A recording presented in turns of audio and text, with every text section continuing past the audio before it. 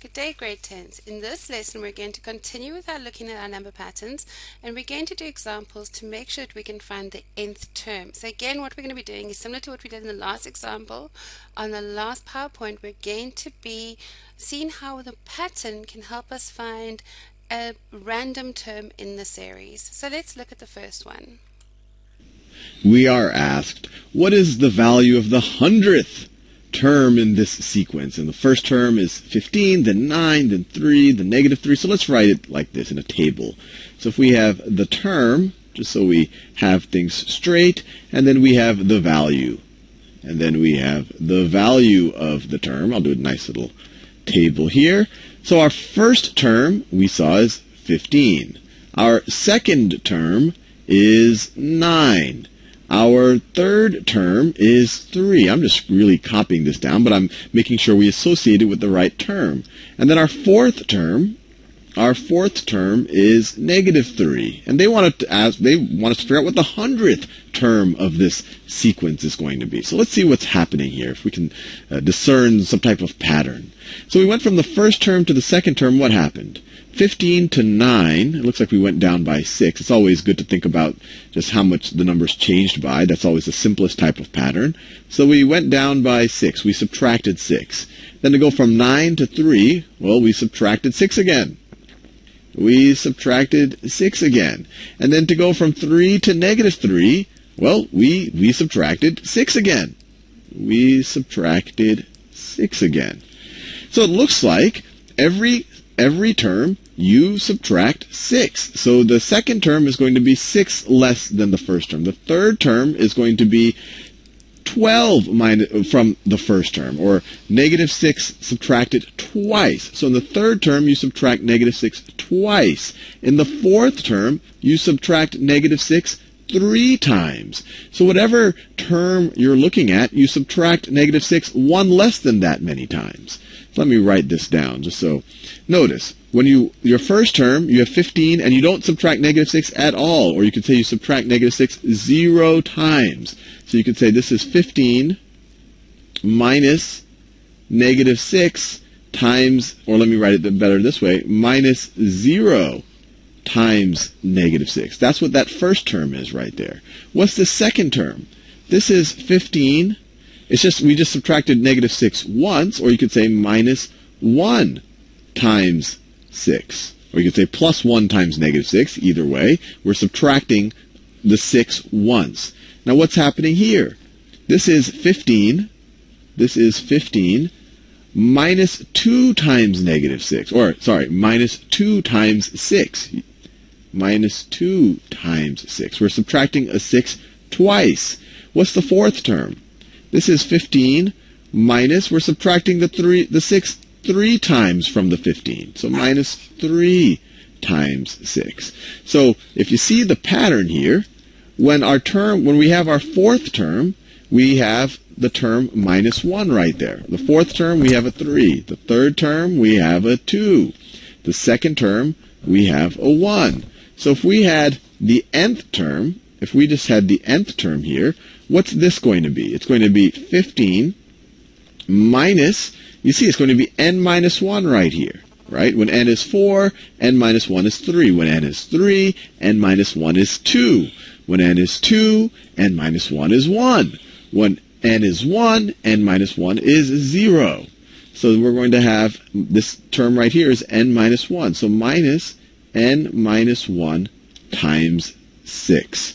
So if you want to figure out the 100th term of this sequence, I didn't even have to write it in this general term. You could just look at this pattern. It's going to be, and I'll do it in pink, the 100th term in our sequence, I'll continue our table down, is going to be what? It's going to be 15 minus 100 minus 1, which is 99, times 6. Right? I just followed the pattern. 1, you had a 0 here. 2, you had a 1 here. 3, you had a 2 here. 100, you're going to have a 99 here. So let's just calculate what this is.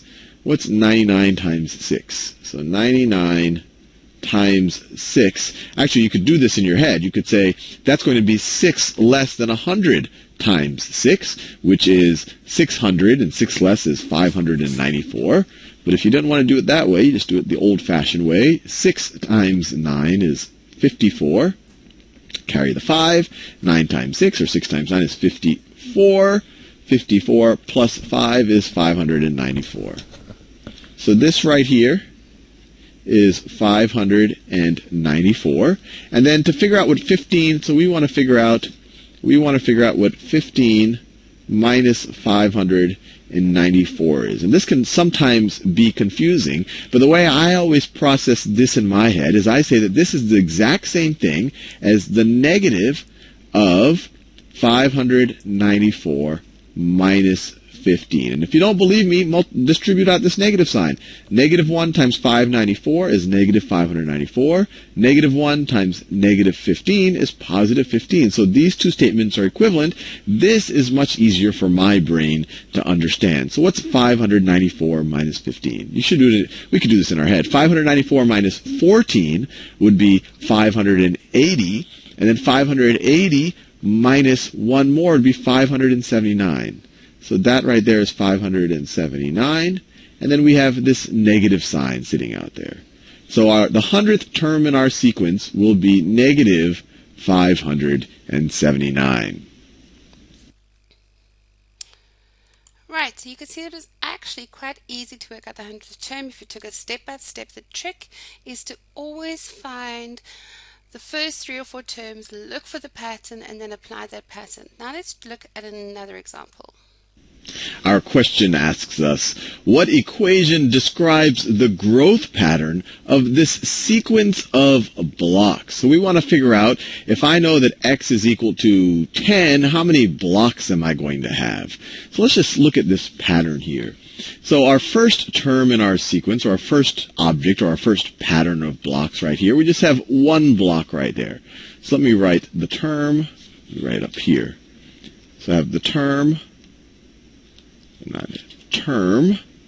and then I'll have the number of blocks. Number of blocks. So in our first term, we had one block. And then our second term, I'll just write this down just so we have it.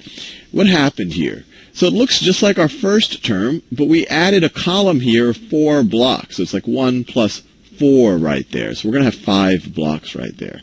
We added 4 to it. Then in our third term, what happened? What happened in our third term? Well, it just looks just like the second term, but we added another column of 4 blocks here, right? We added this column right there, if you imagine they're being added to the left-hand side of the pattern. So we added 4 more blocks. We have 9 blocks now. We have 9 blocks. So it looks like each time we're adding 4 blocks. And on this fourth term, same thing. The third term is just this right here. This right here is what the third term looked like. And then we added another column of 4 blocks right here. So we added 4 more. So we're going to have 13 blocks. So our fourth term is 13. So let's see if we can come up with a formula, either looking at the graphics or maybe looking at the numbers themselves. So one way to think about it, so we start off with, so when x is equal to 1, let's say that x is equal to the term, we add just this 1 there. Then when x is equal to 2, we added 1 column of 4. So this is when x is equal to 2. We have 1 column of 4. Then when x is equal to 3, we have 2 columns of 4 right there. And you could even say when x is equal to 1, you had 0 columns, right? We had no extra just columns of 4 blocks. We didn't have any. And then when x is equal to 4, we had 3 columns. We had 3 columns there when x is equal to 4. So what's a pattern here? Or how can we express the number of blocks we're going to have given the term that we have? Well, it looks like we're always going to have 1 block. So let me write it this way. If I write the number of blocks, let me write it this way. Number of blocks. It looks like we're always going to have 1, right? We have this one right here, that one right there, that one right there, that one right there. It looks like we always have 1 plus a certain number of columns of 4. But how many columns do we have? When x is equal to 1, we have no columns of 4 blocks. When x is equal to 2, we have 1 column. When x is equal to 3, we have 2 columns. So when x is equal to anything, it looks like we have 1 less number of columns. So it's going to be x minus 1, right? When x is 2, x minus 1 is 1. When x is 3, x minus 1. So this right here is x minus 1. X is 2, this is x minus 1. This is x minus 1. This is x minus 1. And x minus 1 will tell us the number of columns we have, right? Here we have 1, 2, 3 columns. Here we have 1, 2 columns. Here we only have 1 column. Here we have 0 columns. So it even works for the first term. And in every one of these columns, so this right here, x minus 1 is the number of columns. And then in each column we have 4 blocks. So it's the number of columns times 4, right? For each of these columns, we have 1 column, we have 1, 2, 3, 4 blocks. So this is the equation that describes the growth pattern. So let me write this, let me simplify this a little bit. If I were to multiply 4 times x minus 1, I get the number of blocks being equal to 1 plus 4 times x. I have to distribute it. 4 times x is 4x. And then 4 times negative 1 is negative 4. So that's equal to the number of blocks. The number of blocks. And then we could simplify this. We have a 1 and we have a minus 4, or I guess we're subtracting 4 from it. So this is going to be equal to 4x minus 3 is the number of blocks given our x terms. If we're on term 50, it's going to be 4 times 50, which is 200, minus 3, which is 197 blocks. Now, another way you could have done it is you could have just said, look, every time we're adding 4, this is a linear relationship, and you could essentially find the slope of the line that connects this, but assume that our line is only defined on integers. And that might be a little bit more complicated, but the way that you think about it is, every time we added a block, every time we added a term, we added 4 blocks. So we could write it this way. We could write change, so this triangle right here means change. Delta means change in blocks,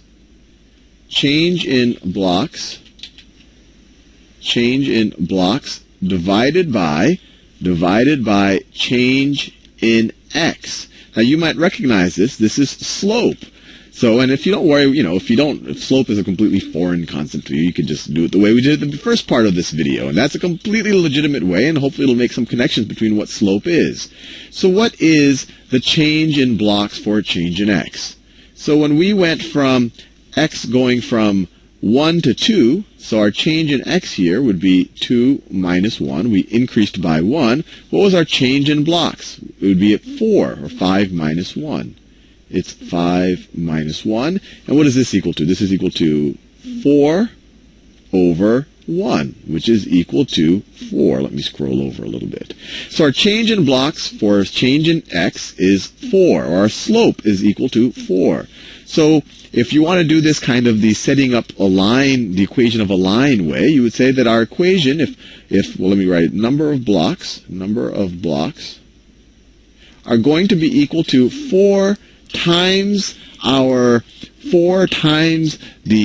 term that we're dealing with, the term in our pattern, plus some constant. This right here is the equation of a line. If it's completely foreign to you, just do it the way we did it earlier in the video.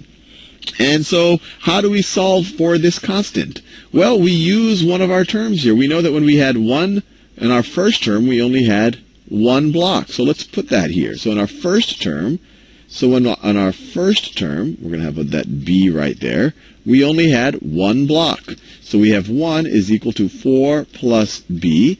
If you subtract 4 from both sides of this equation, so you subtract 4 from both sides, what do you get? On the left-hand side, 1 minus 4 is negative 3, and that's equal to, these 4's cancel out, and that's equal to b. So another way to get the equation of line, we've just solved that b is equal to negative 3. We said, how much do the number of blocks change for a certain change in x? This is a change in the number of blocks for a change in x. We saw it's always 4.